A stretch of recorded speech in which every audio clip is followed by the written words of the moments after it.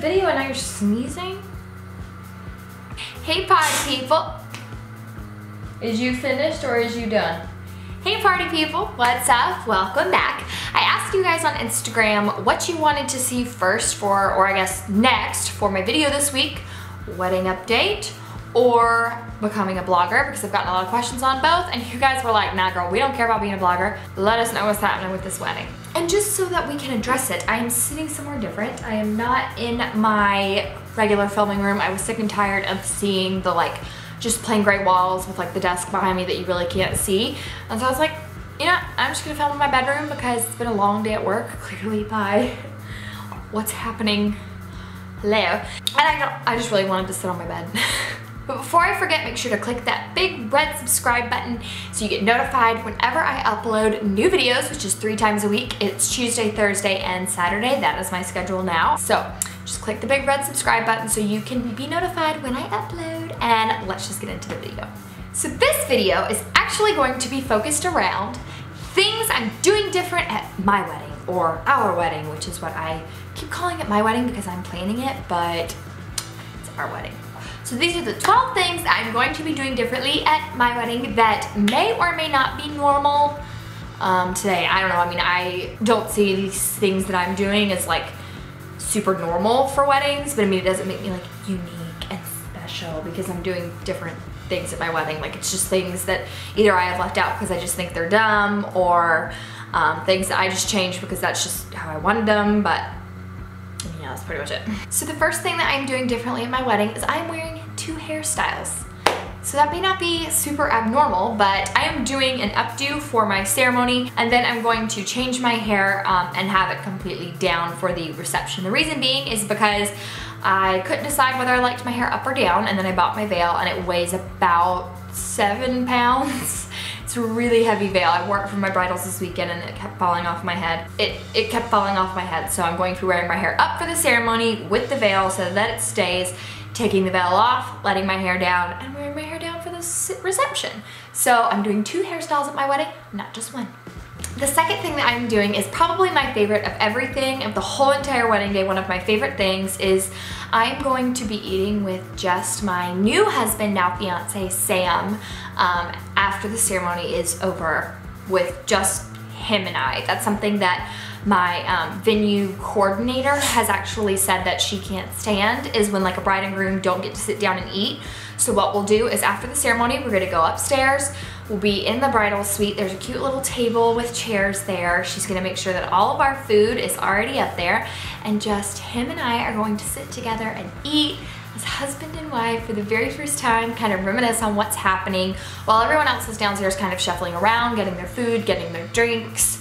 And it will be just him and I, and we'll just get to have a few special moments to ourselves, and I'm so excited for that part of the wedding because we'll be front and center all day long, and you'll be super busy, and you always hear that your wedding day, you just go, go, go, and it's over in the blink of an eye, and you never really get 2 seconds to calm down. I'm excited to just sit down with my husband and have just, I guess, dinner, and I can't wait for that one. Next thing that I am not doing at my wedding at all is actually a money saver, and I will tell you why. We are not doing programs. Okay, I changed y'all's position a little bit because I realized I couldn't see my head, but we are not doing programs. I went to a wedding recently and I was holding a program in my hand and I was like, cool, I know the bridesmaid's and the groomsman's name, but which one's which? And it was just a piece of paper that people threw away after. I'm doing a lot of the signs and stuff myself because I have an art degree, so I'm doing a lot of that stuff myself for the wedding. And so I was just you know what, I really don't want to design another thing. I don't want to do a program. I think they're a waste of money. I think they're a waste of time. People kind of see them and they're like, oh, that's cute, and then you move on. People don't need to know what the name of the song is. It's not a super huge deal, so we are not doing programs because I just think it's silly, it's not necessary, and it will also save money, so that's a good thing. The next thing that we are doing is we are having a formal wedding. I feel like I hear of this a lot, but the people that I talk to and I tell them we're having a formal wedding, they're like, why? That's so different. Our venue is very formal.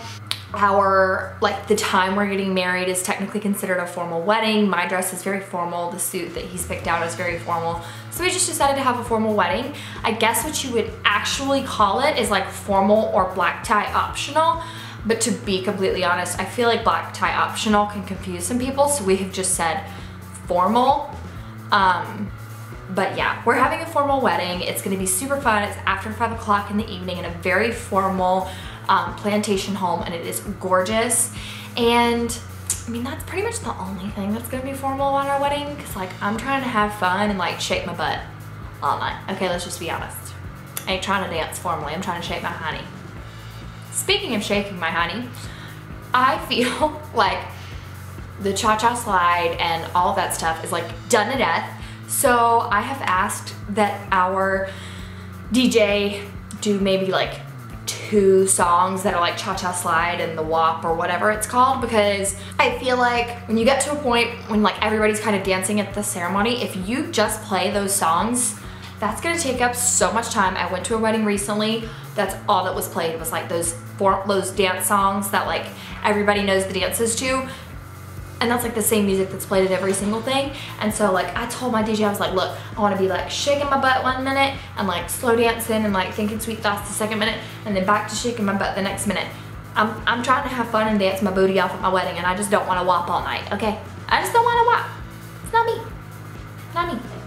Another thing we are not doing at the reception is we are not doing speeches. So I keep feeling like I'm saying I'm not doing this and I'm not doing that and I'm not doing that. Because to me, I'm just trying to eliminate all of the things that could prevent legitimate, absolute fun at a wedding. I feel like when you hear certain music and you're like, okay, I have to dance to this because I know this, it's like forced fun. And so like I want people to just like relax and kind of dance in whatever way they want. And so we're not, you know, doing the typical dances. The next thing we're not doing is speeches. We are actually going to be doing our speeches the night before at the rehearsal dinner. So like the best man will give a speech. I've asked one of my bridesmaids to give a speech because my matron of honor refuses, but we'll get to that in a minute. And then like I guess maybe my parents will give a speech, I don't know. And then I mean, I would like to say something, but we're not doing that at the reception because again, I feel like so many brides and grooms are just like put on a schedule. Okay, you've taken your pictures, now you have to do this, now you have to have your first dances, now you have to have your first drink, now you have to cut your cake, now, and like you never get to just sit and enjoy your time together at your wedding with your guests because you're always feeling like you're having to do something. So we've eliminated the speeches. Also because the people that we have like asked to give speeches, I mean, I would love to give a speech at a wedding, but at the same time, like I think it would be so weird to give a speech to like 200 people, and it's so much easier to give a speech to like 30 people who like really know and love the bride and groom and are very close to them. So that's why we're doing our speeches at the rehearsal dinner the night before. So if you are attending our wedding, don't worry, you will not have to see any awkward long speeches. With that being said, we are also not doing a garter toss. I am doing a bouquet toss, but we are not doing a garter toss. That was actually per request of my fiance. He kind of had a point. He said it makes me a little uncomfortable to like stick my hands or my face or whatever up your dress and get something down in front of all of our family. My fiance is a very shy, like very private person, and so I get that. You know, it's not everybody's cup of tea, so I will be doing my bouquet toss to, you know, potentially the next married girl, and he will not be doing a garter toss, which probably means I won't be wearing a garter, but I'm not sad about that. One thing I am totally doing different at my wedding, because I have heard so many stories, especially recently with like, I know so many people getting married, of hellish brides, like just the worst brides, being so mean to the bridesmaids and not letting them have any say, making them do a lot of things. I'm letting my bridesmaids have a lot of say. I feel like that's something every bride should do, and that's why I've included it in this video of things I'm doing different at my wedding, because I am totally letting my bridesmaids like take the reign. The only thing I really picked out was their shoes and their flowers, and I'm still kind of letting them have a say in that. So my girls got all together and they all got to pick out their dresses, their bridesmaids' dresses. I was there, and of course I kind of said, you know, this is the color I would like for you to wear. They all agreed, but they together made the decision on what dresses they wanted to wear to the wedding. I'm letting them completely pick their hair. They don't even have to tell me what their hair looks like. I just asked that it all be the same. And I told them, I was like, if you want your hair to be in pigtails and you think that that looks good, go for it and you put your hair in pigtails. I don't care. It's not my hair. I know what I'm doing with my hair. You can do whatever you want with your hair. So my bridesmaids get a lot of say. They get to pick out their jewelry, like they get to pick out what nail color they wear. They get to pick out pretty much everything involved in the wedding that has to do with them, because I'm a bridesmaid soon and like she's been an amazing bride and has kind of let us do our own thing.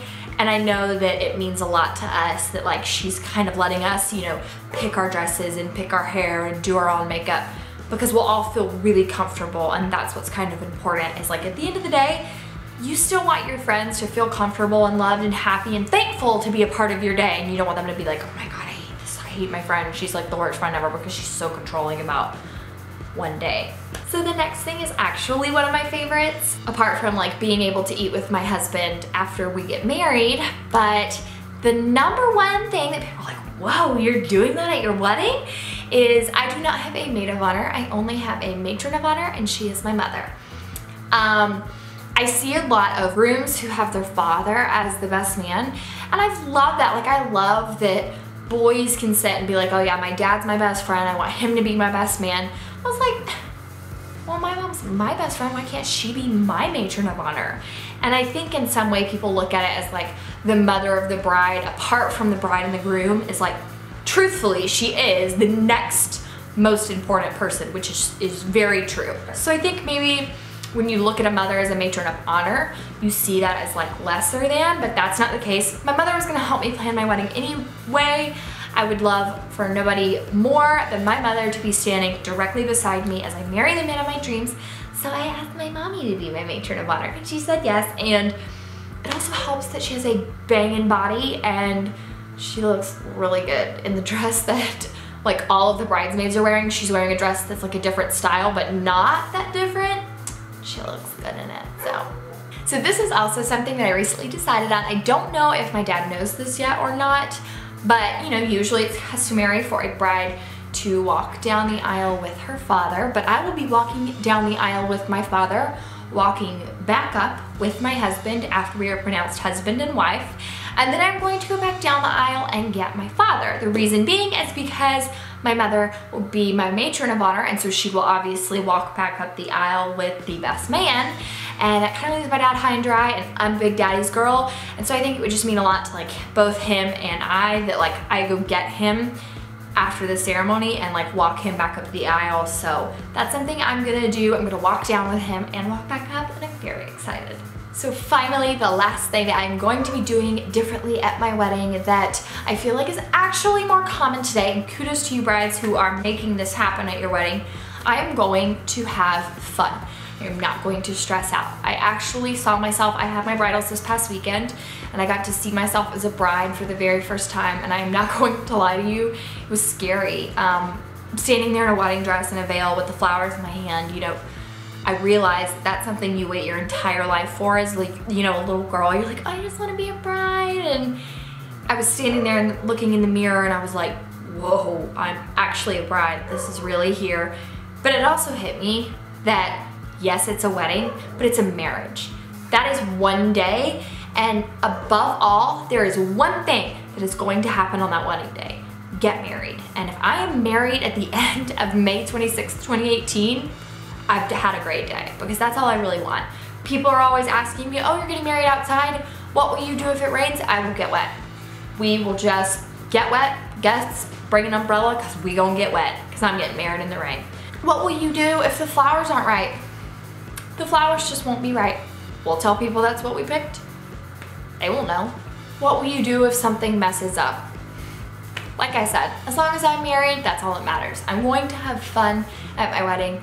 I cannot wait to marry Sam. I am so excited, and I feel like in a way all of these things I'm, you know, making this video so that hopefully you guys can kind of see that like we can totally break tradition. You don't have to do everything that everybody's doing at weddings. Everybody has opinions about your wedding. Everyone wants to tell you what you have to do. Oh, you have to do this. You don't have to do anything. All you have to do is get married that day to the love of your life, and if you can do that, then the rest of it is just tiny, minor details. Thank you guys so much for watching. Let me know in the comments below what video you want to see next. Make sure you go below and click the big red subscribe button so you get notified when I upload, which like I said, is 3 times a week. As always, I love you guys. Thank you so much for watching, and I will see you in my next video.